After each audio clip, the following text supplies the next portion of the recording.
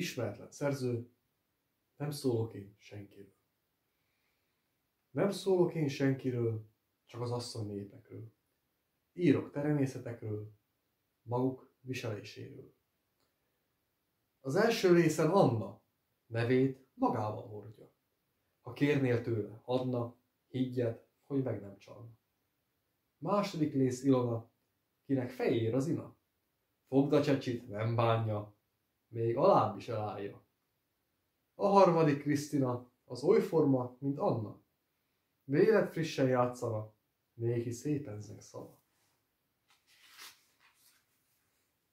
Csinos asszony Erzsébet, személye is meg lehet. Hidd a táncra elmehet, nem látdék, hogy megnevet.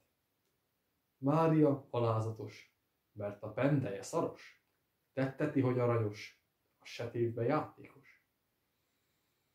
Borcsacsak, bokorugró, utcában szót hordozó, szomszédban emberszóló, gyűlölöm, rágalmazó. Klára hívja gyakorta legényeket apadra, hogy néki akaratja, bételnék kívánsága. Sára méne vásárra, ott talál a társára, véle méne kocsmába, társad ül le hasára.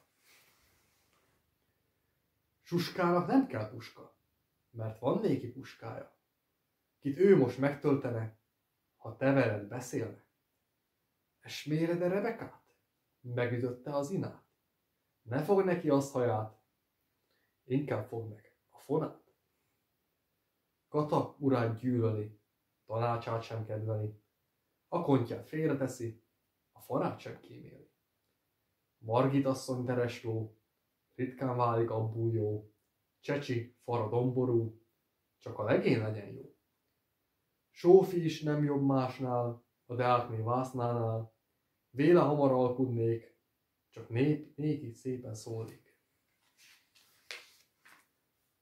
Jutka sarkon forgódó, a cseléddel kocódó, ifjakkal csókolódó, mindennel morgolódó. Eszter a bort szereti, ifjakra köszöngeti, Kupidót kedveli, abban kedvét keresi. Lídiának szerelme, urát szerető kedve, szeretném, mert szükséges, bizonnyal tökéletes. Légyen elég immáron, mostan csak abba hagyom, mert elég dolgom vagyom, az időnet is szánom.